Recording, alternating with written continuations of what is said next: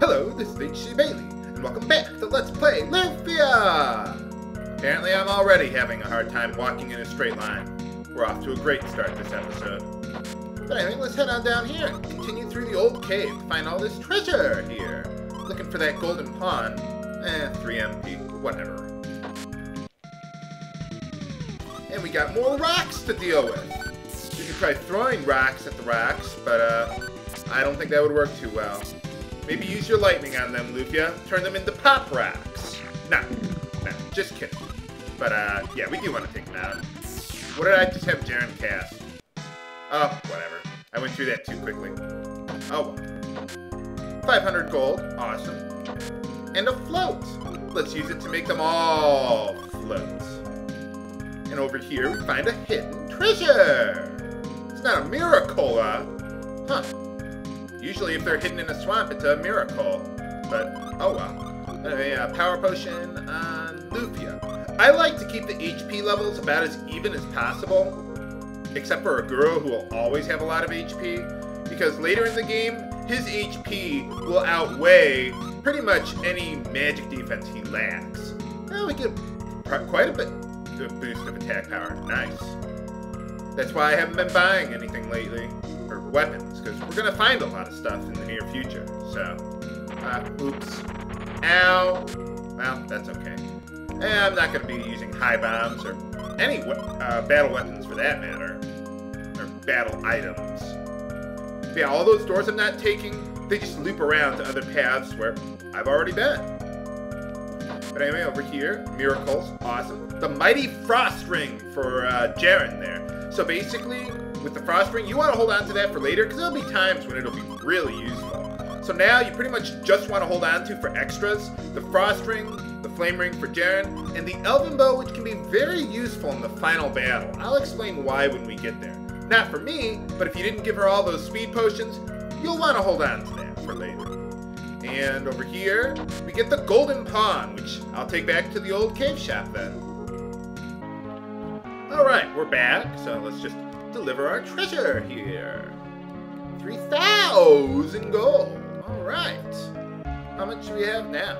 Ooh, we've got a pretty good amount going there. I'm trying to save up to about 100,000. Not for one piece of equipment, but there's a lot of stuff that I want to buy in the future. So, well, we'll get to it soon enough. But now we're done here. Let's warp back to Artea and head to Odel. We gotta find that, what was that guy's name? Shaia?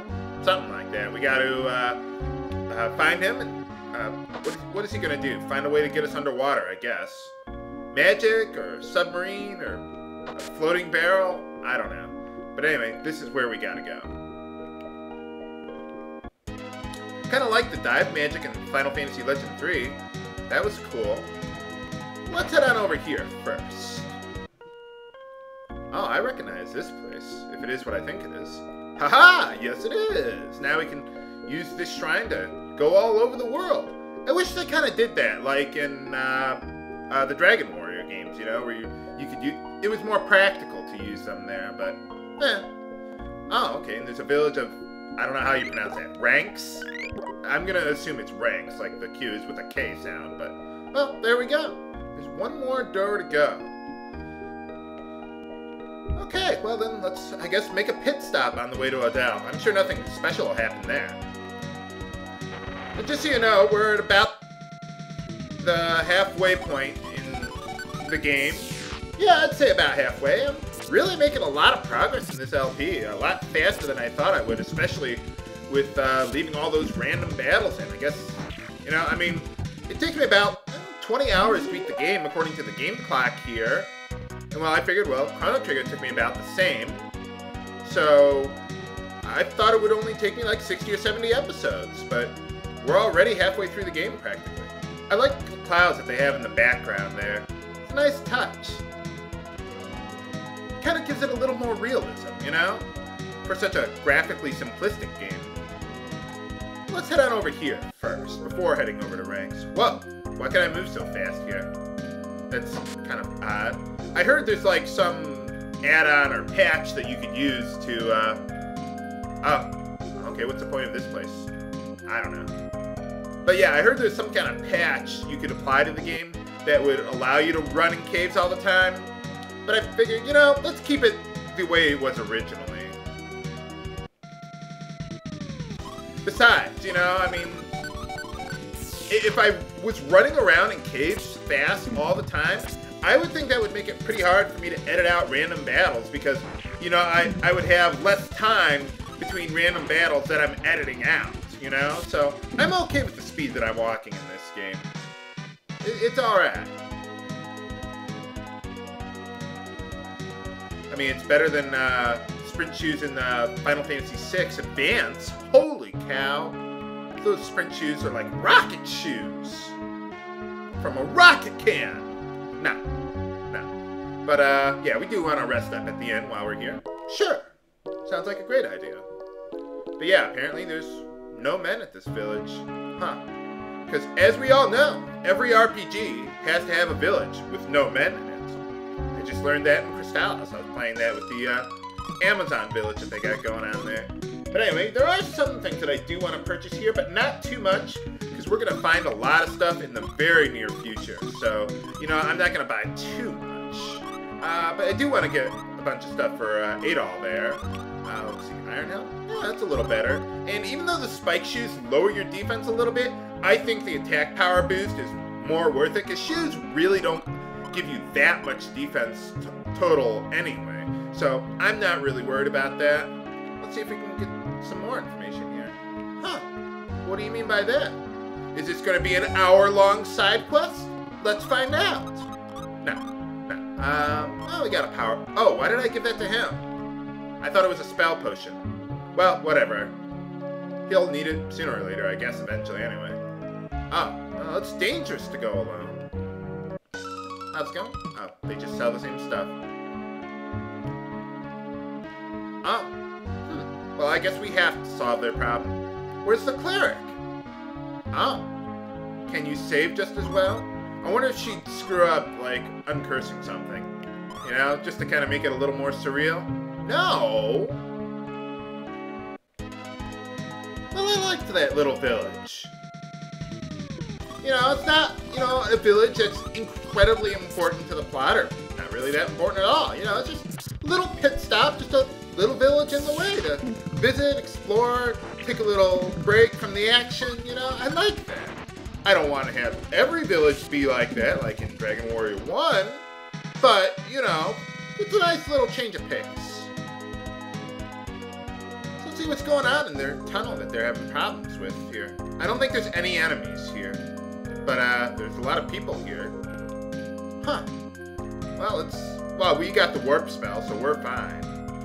I'm sure they sell, you know, swing wings at Odel. Huh. Danger ahead, huh? Well, danger's my middle name. Huh? What's going on? I can't walk forward.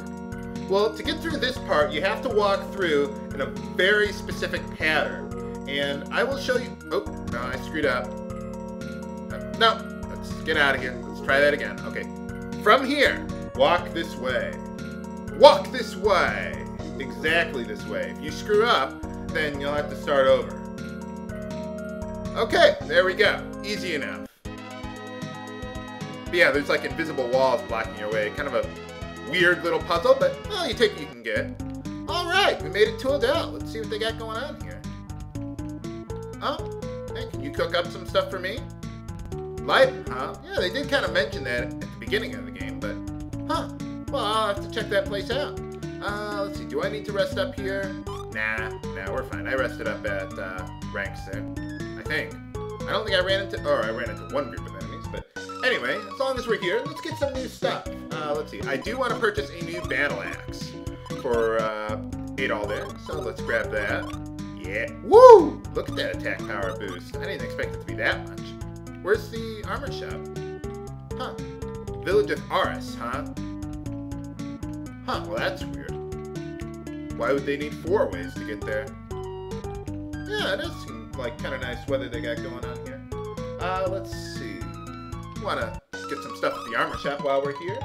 Let's see. I just want to get a Kite Shield for Aguro there because, well, he doesn't have one yet. So we have pretty much the best stuff we can buy right now, except for some stuff we're going to get in the very near future. So I'll list my recommended setup in the video description, along with... Oh, I didn't expect that to lead me out of the village. Well, I'll list the recommended setup in the video description, along with any extra things that I want to hold on to. So, oh, there's some houses up here, too. Well, there we go. And over here, we can get an X potion. Awesome. And why don't I just loot your X magic while I'm here? Huh. Well, there we go. Why should I? Oh, no! Let me guess. I'm going to have to fix it. Great. Oh, well, there we go. Well, I don't care about your village of Aris or your bridges or anything. I just came here to find Professor Shaia. Hey, how's it going? Oh, well, yeah, I can kind of tell from the walls, but you got anything interesting here?